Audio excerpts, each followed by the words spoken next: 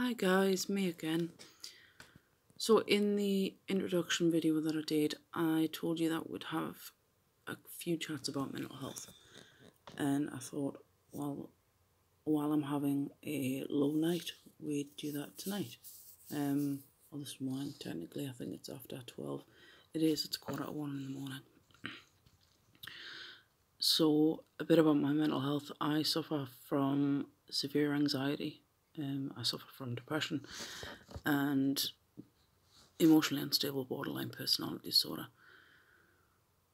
Having these three issues clashes a lot, and my anxiety can be so bad that I've got to be locked in the house. Obviously, I think I've told you before that I'd obviously got my key, so I can get out if anything was to happen, but it's easier for me to feel safe and secure if somebody else locks the door for me. So when my husband leaves, he'll lock the door on a night time, and it's a coping mechanism, I suppose. The depression bit, I was diagnosed first at 15 with depression, and it was quite obvious, I think, back then. But now that I've been given the diagnosis of emotionally unstable borderline personality disorder, I struggle to find the difference between the two at times. So, well, not the difference. When I'm having an episode, as I call them, I struggle to figure out if it's depression or if it's the personality disorder. So, borderline personality disorder is a mental health disorder, and it's more commonly diagnosed in women that are either pregnant or have just had a baby. So I don't quite know why. I don't know if it's chemical imbalance or change of hormones or what, but I was diagnosed while I was pregnant with my youngest. So with this illness, I suppose, disorder, it's technically a disorder. Disorder's in the name. I struggle massively with emotions, so I struggle to process them, I struggle to understand them. I struggle to express them. So for me, it's easier to say to my husband that I'm having an episode rather than to try and explain how I'm actually feeling, because I can't get that across. And then trying to explain what caused it. Mental health has no rhyme or reason. Sometimes there is nothing to have caused it. So it's easier just for me to say I'm having an episode. I know I'll be alright, I just need this time. So one of my coping strategies is distraction. And generally it works quite well because I know how I'm feeling as I go into the dip or into an episode. So I know to start my distraction techniques early. So I'll work on the recipe book that I'm making. I'll work on my social media posts. I'll do something creative. I'll tidy up. Anything just kind of that needs intense thought or needs no thought at all. I can't do kind of an in the middle thing. If you've got any tips or tricks on distraction, or if you want to let me know what your distractions are, then do drop a comment below. If you have the same or similar diagnosis, then let me know your stories if you're able to. I know some people can't open up or talk. Some people can't even admit that they've been diagnosed or can't ask for the help to be diagnosed. to me, it's easier to have the diagnosis. So if people talk about labels, if there's a label on it, I can say, right, that's what it is. I can move past this. So during my episodes, it's like, right, I'm just having a mental health moment. I'll be fine in a bit. I'll be fine tomorrow. Depends. So tonight, I know I'll be alright tomorrow. I just need to get through tonight. Another coping strategy, which seems obvious, but some people just can't do, is I try and sleep. I'll try and sleep through kind of my episode. So I'll just kind of lie in bed, no devices. As you can tell, it's nearly 1 o'clock in the morning, so I am getting tired. But I thought I'd share a real life bit of what mental health is. This is fully unscripted. I haven't even got my phone holder, so that's why the camera's shaking, because it's in my hand. I think mental health is something that we all need to talk about. We all need to be completely real about and open about.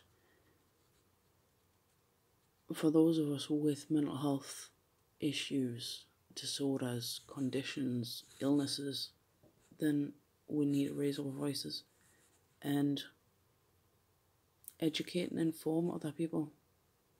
Because for me, thankfully, my husband was there throughout my diagnosis throughout the diagnosis procedures, and it was easier for him to hear it from a professional than for me to try and explain it. So to me, that I'm grateful for that. I had that chance. My husband generally understands, but other people don't have that. I understand they don't have that. They haven't got any kind of network around them. Like I said before, some people can't face the fact that they need a diagnosis or that they need some form of help. And they suffer in silence. And I think suffering in silence hurts more than just you. And it doesn't benefit anybody. It really, really doesn't. If you have a mental health issue and you have a really bad day at work, you can go to your manager and say, this is my issue. Or you can just drop a message somewhere. You never ever have to go face to face. But it can then help your manager understand why you haven't gotten A, B and C done. Or that you might need that bit of extra help, a bit of extra time. And it's sometimes a label can make it easier. If I go to my manager and say, right, I've got emotionally unstable borderline personality disorder, I'm having a bad day, I can then ask them to go and Google what that actually is. And Google can be your best friend in some situations. So they can understand a bit more, because I can't put it across what my diagnosis means or what my condition is. I can tell you a little bit about what I go through, but I can't tell you what I'm feeling about it, because I don't know, I don't understand that bit. I can't control my emotions, I can't process them. So for me to try and say, right, I'm feeling this way because, or I'm feeling like I've done something wrong because, I can't do it. Like I said before, mental health has no rhyme or reason, so sometimes trying to explain what's actually caused it, there isn't an explanation.